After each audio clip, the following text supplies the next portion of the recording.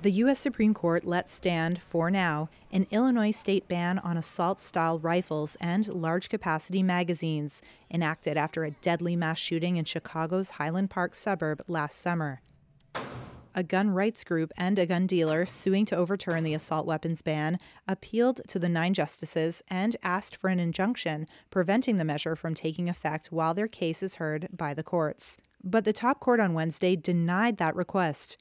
Earlier this year, Illinois Governor J.B. Pritzker signed into law the Protect Illinois Communities Act, banning the sale and distribution of many kinds of high-powered semi-automatic assault weapons, including AK-47 and AR-15 rifles and large-capacity magazines. The gun rights group, along with the retailer, challenged Pritzker, arguing the restrictions were a violation of the Second Amendment, which protects the right to keep and bear arms.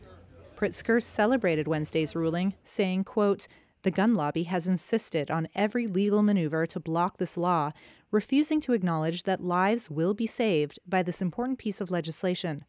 Despite these challenges, I remain confident that the assault weapons ban will be upheld and will create a safer Illinois for our residents."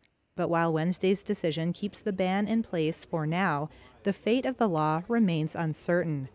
The conservative majority in 2008 struck down a Washington, D.C. law banning handguns on the grounds it violated the Second Amendment. The court has tilted further in that direction since. Gun control advocates were dismayed last June when the court struck down New York State gun limits and recognized the right to carry a handgun in public for self-defense. Reuters Supreme Court correspondent Andrew Chung. That ruling could make it easier for lower courts to strike down new or existing gun control laws by requiring those courts to ensure that the laws that they're scrutinizing are consistent with the nation's historical tradition of gun regulation. In essence, requiring judges to find some sort of historical analog to the law that they're looking at. And that's what the challengers to the Illinois ban on firearms defined as assault weapons were arguing, that there is no such historical analog.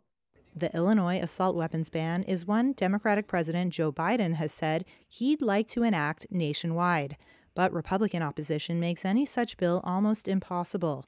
A federal assault weapon ban enacted in 1994 lapsed a decade later and has not been renewed by Congress despite Democratic efforts, amid a spate of U.S. mass shootings in recent years.